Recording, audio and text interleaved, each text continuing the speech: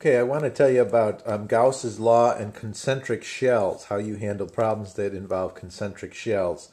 One of the big things is just trying to figure out the setup that's being described. So let me describe this setup. These aren't circles, these are spheres. And it's basically two spheres. You got a solid sphere of metal that is a radius A, that's a radius A, and it's charged up Q. The net charge on it is Q. And then you have some air right in here, where that's an insulator. And don't ask me how this is being suspended in there. We'll maybe we'll figure that out at a later time. But it's just like hovering in there. And then it's inside another sphere. Now this is a hollow sphere, but it's got the wall of the sphere has some thickness. So there's the metal. So that's the thickness of the outer sphere. Now the inner wall of the outer sphere is B, and the outer wall of the sphere is C. And we have to keep in mind that these are spheres now. All right. So this is what we're going to do. We're going to take and ground the outside of this. We're going to touch this with a grounding wire. And what that will do is it will cause the charges to redistribute on here. And so let me explain. If this is positive Q, then it's going to pull in some charge, some negative Q here. So we can expect there to be some negative Q right here on the inside.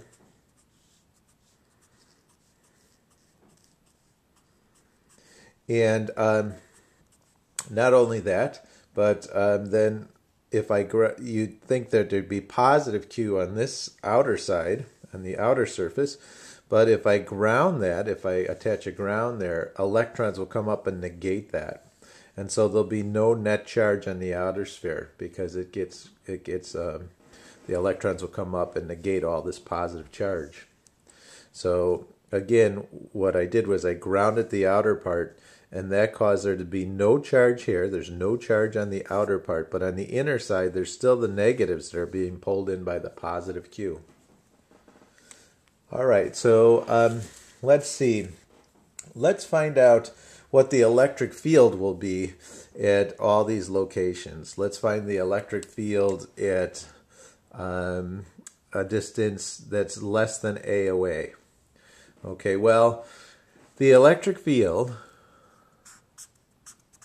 at R is less than A is going to be, since you're in the metal, that has to equal 0. So at R equals less than A, the electric field is equal to 0 because it's inside the metal. And any metal that's in equilibrium, it has no field in it. So don't have to apply Gauss's law. We just know because this is inside the metal.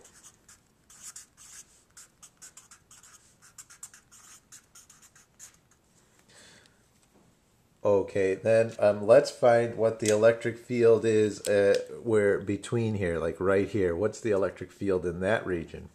So we'd like to find the electric field at, let's see, R is greater than A, but less than B. I'd like to find it at R is greater than A, but less than B. So what I'm going to do is I'm going to draw a Gaussian surface. It's going to be a spherical surface. It's going to be like that. And I'm going to apply Gauss's law. So let's see, I'll go Q enclosed over epsilon naught is equal to the closed surface integral of E dot dA. Remember, two ways to find the flux through a closed surface is this way and this way. These are two ways to find the net flux through a closed surface. Well, the net charge enclosed is Q. That's all the charge that's enclosed. And then over epsilon naught. So I'm done with the left side. Now the right side, if you look, E is outward. E is going this way.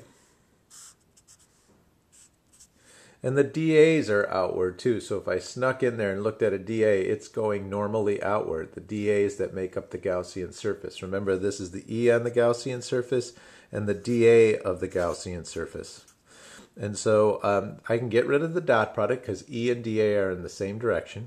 I can also pull the E out of the integral because E is the same amount at each point on this Gaussian surface. And so when I pull the E out, I'm basically just summing up all the DAs. And so I have E equals, when I sum up all the DAs with the integral, 4 pi times r squared, where r is the distance from the center all the way to the Gaussian surface. So the electric field is going to be Q over 4 pi epsilon naught r squared. That's the same as for a point charge. So when you're out here, it's the same as if this were just a point charge just right at the origin, right at the center. Okay, now let's see if we can't find the electric field at the next location, which is right in the metal. Okay, so the electric field inside here, right here, remember there's a charge Q here. The electric field is at R is greater than B, but less than C. So somewhere in that region, the electric field has to be, that's what we're after, and that has to be equal to 0. And that's because it's in the metal. Because inside metal, E is 0. If it weren't 0, the charges wouldn't be in equilibrium. They'd be moving around. Remember our argument for that? All right, so we know that. And then how about outside? What about E when you're at R is greater than C? R is greater than C. No, R is greater than C. Excuse me. So out here. And so if you put in a Gaussian surface out there, the charge enclosed, let's see what it is. The total charge enclosed is going to be, let's see, we have Q here and negative Q here. And so that's going to be, the total charge enclosed is 0 over epsilon naught is equal to the net flux. So since there's no charge enclosed, there can't be any flux through this surface. And since there's no flux through this surface, there can't be any E there. So E is equal to 0 out there when you're out a distance there. Okay, they're also going to ask you how you know what the charge is on the inner surface. I'm telling you that it's negative Q, but let me show you the proof of that. If I were to draw a Gaussian surface here, see that Gaussian surface in there? Right inside the metal? There can't be any flux through that Gaussian surface, the one I'm pointing to, because there's no E there. So like if you do E dot dA at every point on this Gaussian surface, since there's no E, there's no flux. Well, if there's no flux, that means that this side of the equation is 0. That's a big 0. So that also means that Q enclosed over epsilon naught is 0. So what has to be the net charge enclosed? It has to be negative Q. So those are going to be exactly equal in magnitude but opposite in charge. Okay, I'm going to need one more video for this one. All right, see you in a bit.